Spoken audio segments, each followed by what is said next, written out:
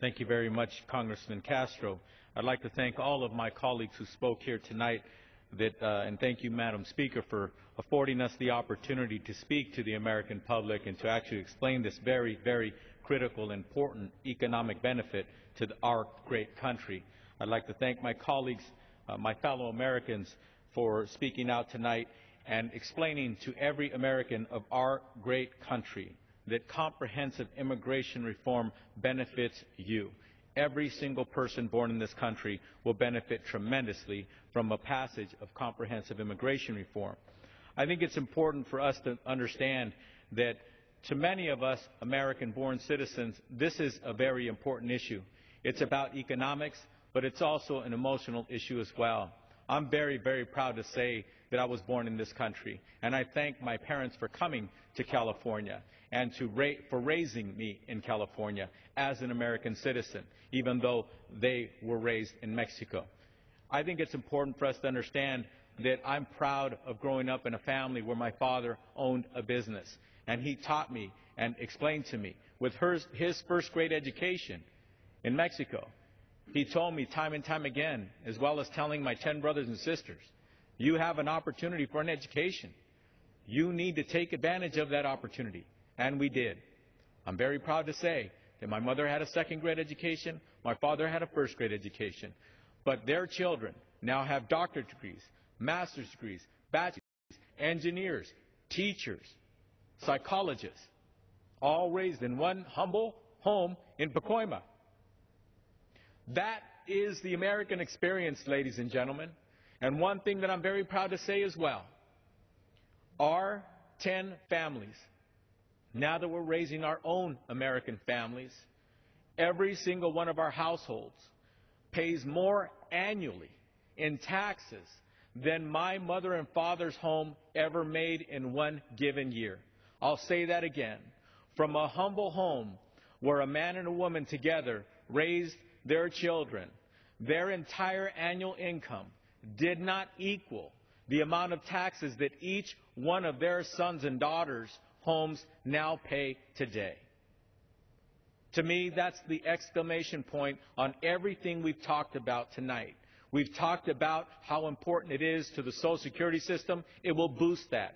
How it is to the deficit that we hear about on this floor so many times. It will actually erase $850 billion from our U.S. deficit. There are so many benefits that will benefit not only our coffers here in Washington, which benefits America, but will actually benefit hundreds upon hundreds of thousands of American-born citizens that will work in those industries that are created and spearheaded by immigrants to this country. And I must say this. I would like to read a few of the names of immigrants born outside of this country who created businesses in this country that many of us use every day and recognize.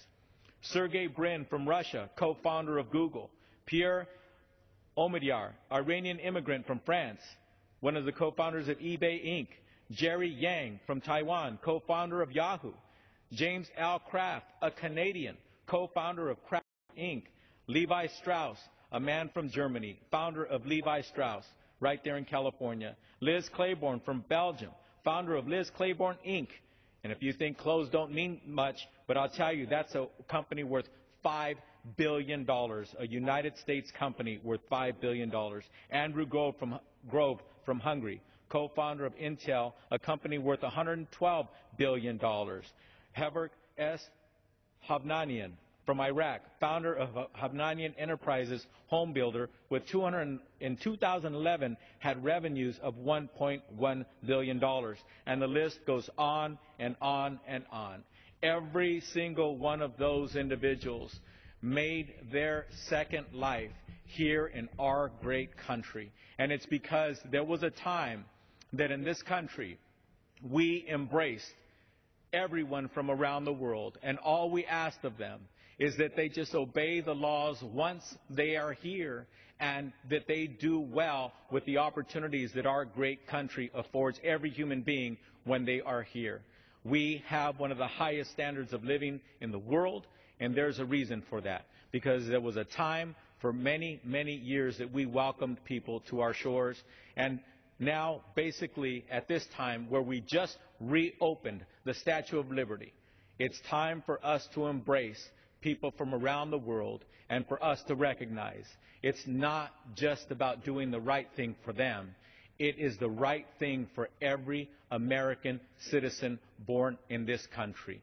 The benefits economically are tremendous.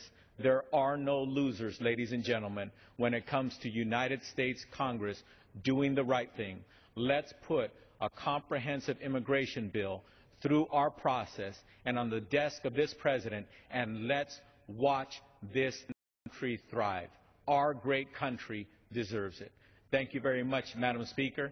And once again, I'd like to thank everybody who have participated. I yield back my time. The gentleman yields.